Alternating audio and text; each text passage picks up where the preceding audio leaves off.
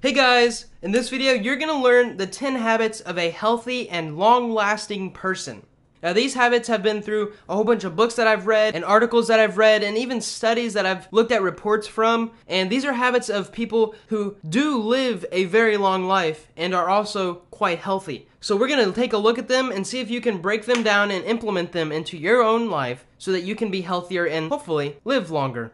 Habit number 1 is that these people move around for at least 30 minutes a day. Now, physical activity has all kinds of benefits, from psychological to physiological to all kinds of, even your friendships. The quality of your friendships can increase just by moving around for 30 minutes a day because it increases the healthiness of the neurons in the brain. Now, I would suggest this 30 minutes of movement is a bare minimum, and if that bare minimum is a struggle, make it something that you enjoy doing, like playing a sport. If you like lifting, then go and lift. If you like running, then go and run. If you like running, do not go and lift if that's not what's going to motivate you to move around for 30 minutes a day. Habit number 2 is that they have a favorite sport. Now, personally, I'm not much of a sports guy, but I do enjoy playing basketball with some friends. And I think this helps a lot in moving around for 30 minutes a day. In fact, when I go out and play basketball with my friends, I don't even realize 30 minutes has passed. It's usually an hour or 2 hours, and then the gym's closing, and it's like, wow, I did not realize I spent that much physical activity enjoying the time with my friends. Habit number 3 is that they educate themselves about the food that they put in their body. Now, this is something that a lot of people struggle with because there's a lot of myths and bad information on the internet. But what you can do is sort through it. So just read as much as you can and you'll kind of start to understand, alright, this is a myth, I don't need to believe this. This is a bad article, this website gives out horrible information. It's just something that you do over time. You just have to continually educate yourself about the food, about macronutrients, about calories. Even technical stuff like how to build muscle and how to lose weight. That stuff's super important in being healthy. Habit number 4 is that they have a meal plan. Now this isn't something that I've really implemented in my life, but I do kind of have a schedule. And what it is I have certain meals that I go through my day and I know these are healthy enough. They don't have any major carcinogens. And if I eat them throughout this time of the day, then I generally feel great afterwards. So having a meal plan or at least a meal schedule is something that a lot of healthy people have in their life. Habit number 5 is sex. Now, I know a lot of people might actually get offended about this, but loving intimate sex is what this means, not a fling or a weekend thing.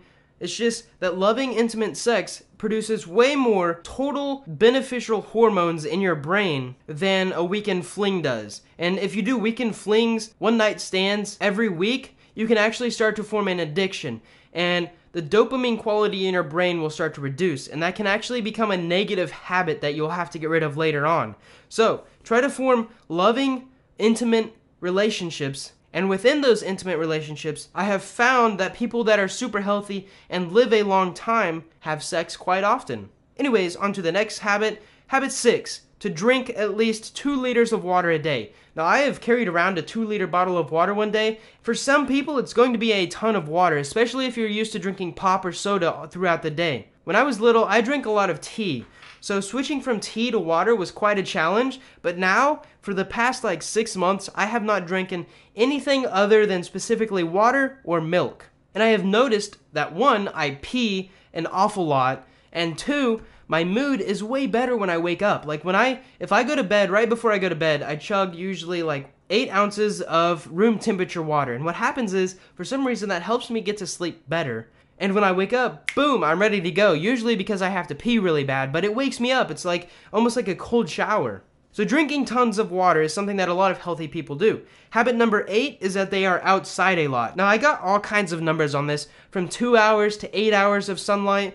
But I do know sunlight can cause skin cancer if you do not protect yourself from it well enough. But your body will start to produce more nutrients from the sunlight, like vitamin D, I think is one of the main ones. And people can actually start to get depressed if the natural sunlight is taken away from them. It's called SAD, or seasonal affective disorder. So there are proven benefits of having sunlight. Habit number 8 is that they get at least 7 hours of quality sleep. Now, there are all kinds of tips that I could name here to help you have quality sleep. And that's what's important, because you can have sleep, but if the light's on and there's a weird noise in the background, you're not going to have quality sleep. Try to keep the light off. Don't have any caffeine for less than 6 hours before you go to sleep. Turn down most of the light. Even on your phone, there should be like a brightness thing that you can turn down. I don't recommend working out or eating an hour before you go to bed. There's just tons of tips. I think I actually did a video review of one of the books called Sleep Smarter. This is an amazing book. Anyways, 7 hours, quality sleep. It will help you become a more healthy, and another benefit is you'll probably live longer. Sleep has been correlated to health over many years and many studies, and it's just, I'm not going to doubt that. I'm going to get quality sleep, and I urge you to do the same. Habit number 9 is that they meditate frequently. Meditation is not something that I normally did growing up, but I have read many studies and have had many testimonials of people who have meditated that it actually improves the quality of their life, from handling their emotions better, to improving their sleep quality, to even feeling more peaceful throughout the day. Just a couple minutes of meditation right after you wake up or right before you go to bed can increase, I think it's called gray matter in your brain, and I think technically, don't quote me on this, I think technically can increase your IQ over time. Now that's not quoted, so don't take that to the bank. But anyways, habit number 10 is that they smile. They smile a lot. Healthy people, for some reason, I don't know if it's correlation or causation, but they smile a lot. Maybe they're healthy because they smile, or maybe because they smile a lot, they are healthy. I just know there's a correlation between this. So I'm going to put myself in a lot of situations where I can smile, where I'm happy, where I'm fulfilled and joyful and just motivated to do stuff throughout the day, because there have been times in my life where I wasn't like that. And I would choose the happier, joyful, motivated moments anytime.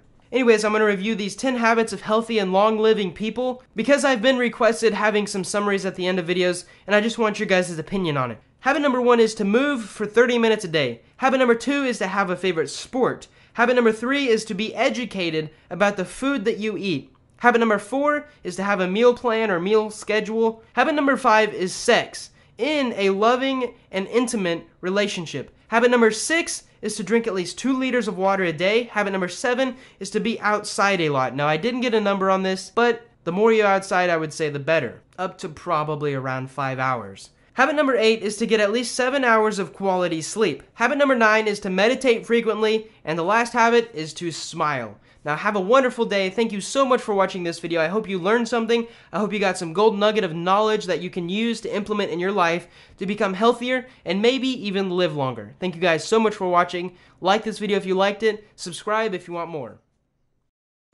If you guys enjoyed that video and want to read the book I wrote that it came from, search Amazon for Habit Harvester or click the link in the description. The book is short enough to read in one sitting, but is jam-packed with tons of information, just like you saw in this video. In fact, I've also added a few extra stories and fixed some of the errors found in this video course. There's also plenty of amazing illustrations to aid in the learning process and keep the book fun to read. If you're interested, you can buy the Kindle version for $2.99 or sign up for a month of Kindle Unlimited to get it for free, which is what I personally use, and you get access to millions of other ebooks and thousands of audiobooks included in your Kindle Unlimited membership. When you buy the Kindle version, you don't even need a Kindle to read it. You can download the Kindle app on your smartphone, download the software for PC, or even read it on Amazon.com through their cloud server. If you want to watch the rest of the videos in this series, click this thingy or check the link in the description for a playlist. Thank you guys so much for watching.